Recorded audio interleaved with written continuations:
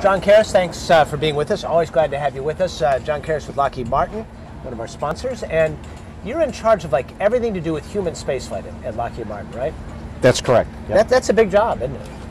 Well, you know, right now we got to make sure we fly shuttles correctly, and we got to make sure station operates good. And right now we're in the middle of developing Orion spacecraft and hopefully helping the nation out with a heavy lift as well. So it's a little busy. I want to talk about Orion. I want to talk about the heavy lift. But you mentioned, let's not forget that those tanks are still a Lockheed Martin product.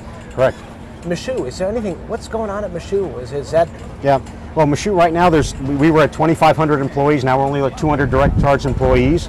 Those guys work really hard to fix tanks and repair them, and so God bless them, and we appreciate that. So we also have an additional few hundred people working Orion. So all the structures on Orion, the metal structures here and the composite structures are all built at Michoud, and we've completed the first spacecraft undergoing tests, and they're building the first flight spacecraft in 2013. So there'll be some work there. There's some work there, and hopefully, if heavy goes, and we're talking about heavy test missions and evolving, as I think the administrator has said and has implied, that that could be there. All right, before we get to heavy, let's talk about Orion.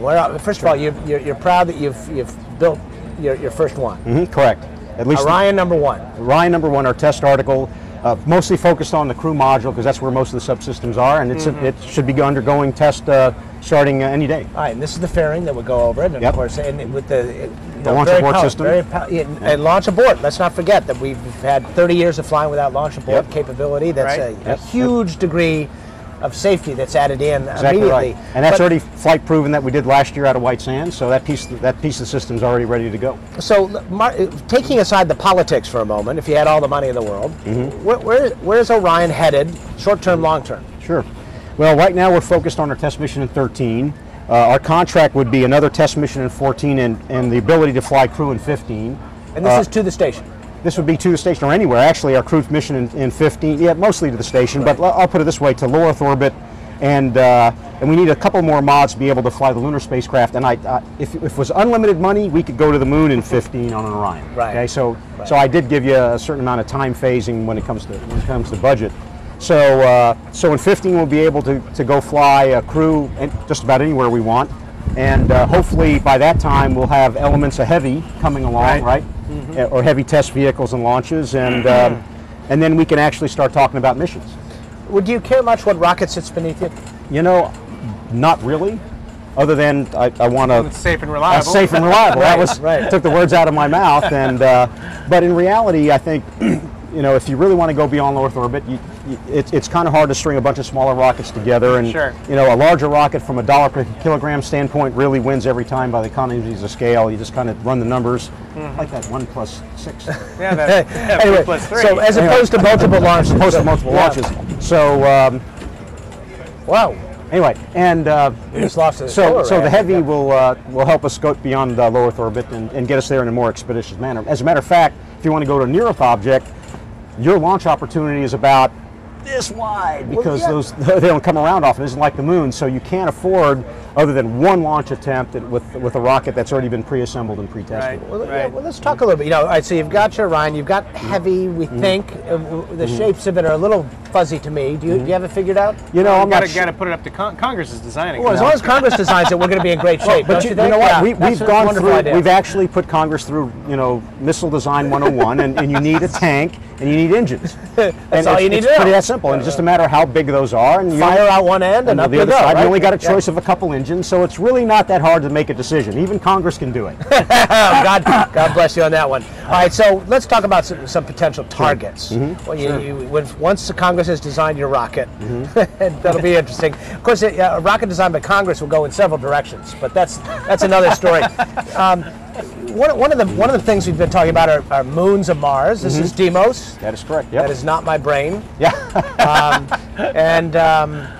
That's a potential location. Sure, that's just a potential Near Earth objects are another option. Let's talk about why would we be interested? Why would Deimos be of interest? Why would a Near Earth object be of interest to us? Sure. Well, first thing that when we started putting together a family of missions for Orion, we said, I want to assume a flat budget. Okay. So if you do that and design missions around that, then landing on Mars is hard because you need technologies that cost tens, if not hundreds of billions of dollars. But it just turns out Mother Nature, or the good Lord, provided us with Deimos, right? So what's interesting about Deimos is that it's stable, always points towards Mars. This front is what represents what always points towards Mars. By the way, you can always see the Earth with its orbit, and it's always sunlit. So you always have an ability for heat, power, communications. It's almost in the Mars synchronous orbit. It's just a little farther out. So actually you see large parts of Mars all the time, and you can get here because the gravity's low. So we actually put together a mission that says for 6 heavies, you fly 4 in 1 year and 2 in another year. You can actually put together with, I'll say, technologies that are within our grasp. And then you can actually accomplish a mission. And then if you had nuclear power or very large abilities to land massive amounts of hardware on Mars with aerobraking, which are technologies that are not available today, then you can evolve this mission. So it's just one way to say if you had a limited amount of funding and some international partners to provide you other elements.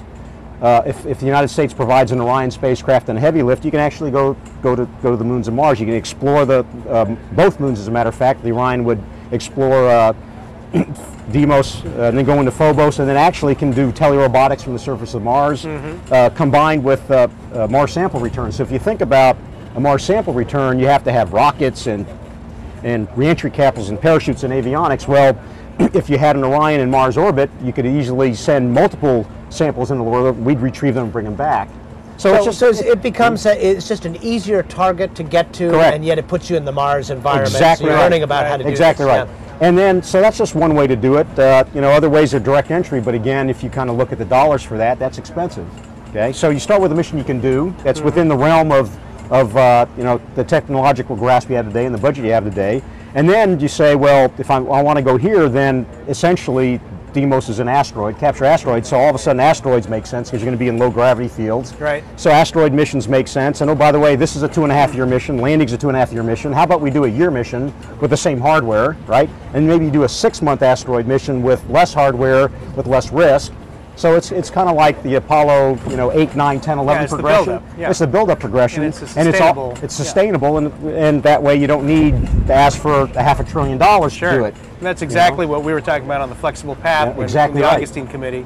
So we just it's really not a tumor, and the other really interesting thing about Deimos is there's spots on the southern hemisphere that are always dark. And so we think this could be a captured comet, so there could be resources here.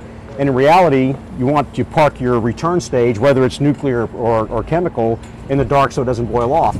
So how many places in the world have a perfect dark spot, a perfect solar spot that always points to Earth and always points to the sun to go help you explore? So if you utilize the resources that are out there, you can actually explore, and then you can do different progressions. So this is just one mission that I think is capable with today's budget, to keep us, I'll say, on the forefront of space leadership and lead other nations and contribute to our mission rather than us still trying to define a mission where the United States will participate.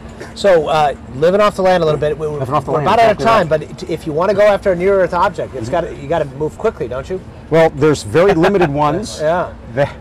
Time-wise, yeah, because there's one in 19 and 22, and then one in 27. That's it, right? And well, that we know of. Well, we know of a lot of other ones, but those asteroids look like Mars missions. Right. Right. Yeah. And I don't think I want to go do an asteroid that looks like a Mars mission. You might as well do this mission. Mars, So exactly, that was the exact logic when we were looking for missions. We said these other ones are far. I'm going to go here, right? Yeah. Right. So it all kind of makes sense. But the best opportunities in 2019, and I think, let's see, Heavy, Orion. You know what? If the nation has a little leadership and courage, I'm sure we could pull it off with the budget we got. We'll leave it at that one. I'll let you all decide where we are on that. John Karras, always a pleasure. Thank you. Thanks, Take care. Thank you.